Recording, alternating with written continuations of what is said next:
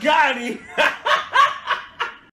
Hey yo, today I'm gonna act to Brewstew, worst work day ever. If y'all don't subscribe, help your boys 30K. Appreciate y'all for 21. Smash the like button. Comment down below what y'all wanna see next. Listen here. Worst work day ever. We gonna find out how bad it was for the homie, right? Alright, now everybody knows that, well, working for a living blows. And it especially blows when you have a bad day at work. Now, what do I know about bad days at work? After all, I'm a full-time YouTuber, for Christ's sake. A bad day of work for me consists of, like, me not being able to say the word alright with the correct inflection. Alright. No, that's not right. Alright? No, that's not it either. Alright. I've worked real jobs before. Hell, my first job was being a cook at a pizza place. You really think that was a rootin' tootin' time? Sweating your ass off, making stuffed crust pizzas for drunk people Pizza slut welcomes you. all night long? Yeah, I think I had my fair share of bad days at work, to say the least. But the absolute worst work day that I had was ironically on my day off. And it wasn't just any day off, it was a Friday of all days. And Fridays are the busiest days Craig, from Friday, how you get fired on your day off, huh? Head ass. of the week for pizza places because Fridays produce the most drunk people out of any day of the week. So I was pretty happy to have that day off. But there was a slight catch. The day before, my boss was like, hey, I know it's your day off tomorrow and it's Friday, but we're running a new promotion, and if we get too busy, I'm gonna have to call you and you're gonna have to come in. Well, look at me. The person to call if there's a pizza emergency. That's right, I'm gonna be on call. Like I'm a fucking... Nah, bro. That's like, I don't understand. Like, just book him. You know what I'm saying? Like, how do you know it's gonna be busy tomorrow? It's Friday. You know Fridays, weekends are busy. Put the people on schedule, bro. Oh, yeah, I know it's your day off, but we're gonna call you anyways if we need you. Like, if motherfuckers don't have their own lives and shit. You know what I'm saying? Like, yo, businesses make no fucking sense sometimes when it comes to scheduling people. You know what I'm saying?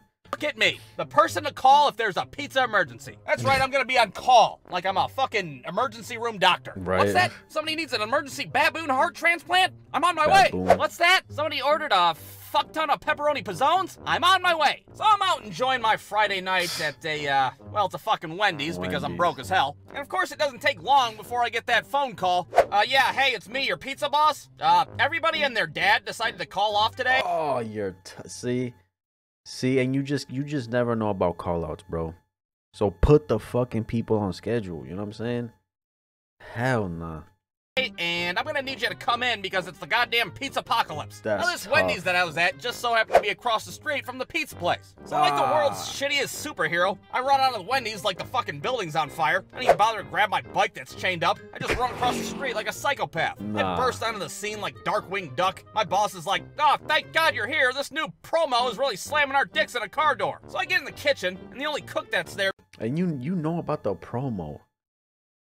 You know what I'm saying? You know about it. Besides me, is this kid named Debbie. That's not his real name, of course. I just call him Debbie because he makes pizzas like a slut, and Debbie is the sluttiest name I could think of. So there we are, me and Debbie, the Laverne and Shirley of pizza making. I don't even put on an apron. I'm in street clothes and shit. People that register are looking in the back like, what the hell? Did they just pull a crackhead off the street to start making pizzas? It doesn't matter because it's absolute pandemonium at this pizza place. I don't know what the hell kind of deal we were running back then, but it was like, buy a medium one topping and get a fucking bag of methamphetamine for free. Something like that. I don't know. We got the phones ringing off the hook. The ticket machine spewing out orders like it's possessed by the devil. And it's so damn hot in this kitchen that it feels like you're fucking working next to the mean-ass son from Mario 3 and shit. Meanwhile, our boss is nowhere to be found because he's too busy fucking texting people in the... Yeah, in the back or in his office chilling. Let's everybody do the slave work. But the head honcho of the fucking place can't... Man, fuck out of here, bro. Chase self-employment, ladies and gentlemen. Entrepreneurship. Do your own shit. Fuck it. Fuck everybody else's schedule. Make your own schedule. You know what I'm saying? Come on. Bathroom. You got Debbie's ass freaking out trying to man the ovens. He's got a look of sheer panic on his face. Not to mention dumbass orders are coming in left and right from the counter. Do you guys think you could stuff the crust with a hot dog instead of cheese? I need a pizza that's topped with, you guys got pickles? I'll take pickles and, I don't know, how about a bag of Monopoly tokens? Yeah, can you guys spell out, sorry I beat up your mom's new boyfriend with the pepperonis? Well, with all these orders coming in, it doesn't take Debbie very long to start to screw up. All of a sudden, pizza starts falling off the oven all willy-nilly. I'm sorry, I don't know what I'm doing. Oh God, there's so much pizza. So now I start doing the job of 3 people while Debbie sits on a fucking stool because he's more harm than good at this point. All that for what? $7 an hour? 8 alarm. Man, boy, come on, bro. I start doing the job of 3 people, while Debbie sits on a fucking stool because he's more harm than good at this point. I'm making all the pizzas. I'm taking them out of the ovens. Hell, I'm even taking orders over the phone when I have to. You want a pizza with just mushrooms on it? What kind of sick pervert only wants just mushrooms? And this shit goes on for hours and hours. I have no idea how many orders we did that day. But I can tell you that fucking pizza place should have erected a 12-foot statue of my ass out front for the endeavors that I went through. Now, things don't finally start to die down. Fuck you.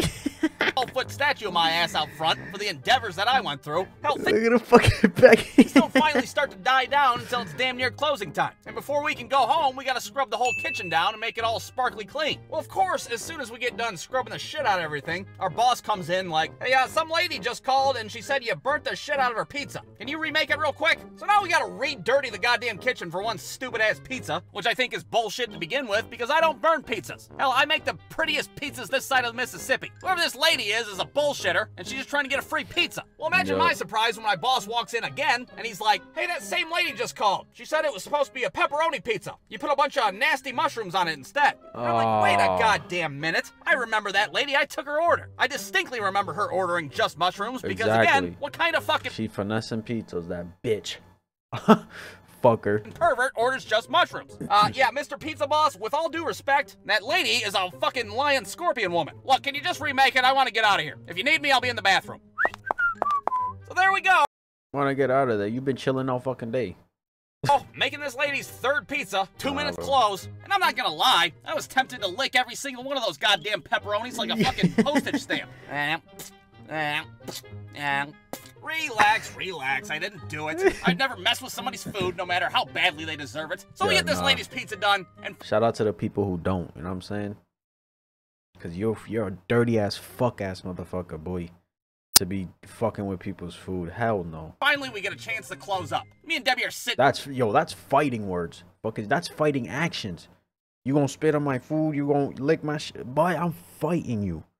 Fuck is you talking about? Outside, looking like we just fucking stormed the beaches of Normandy. All of a sudden, out in the parking lot, we see a guy on a bike pull up, and then another guy in a pickup truck pulls up right behind him. And it's pretty dark out, so it's hard to make out what's going on or who's out there. But we see these 2 guys load up the bike in the back, and then they take off. Your bike. Huh. Well, that was weird. I wonder what that was all about. Well, it wasn't until I went back to Wendy's to pick up my 10-speed that I found out that I didn't have a fucking 10-speed anymore. Tough. And at first, it didn't even register what the hell happened. I was standing there for like 15 seconds like...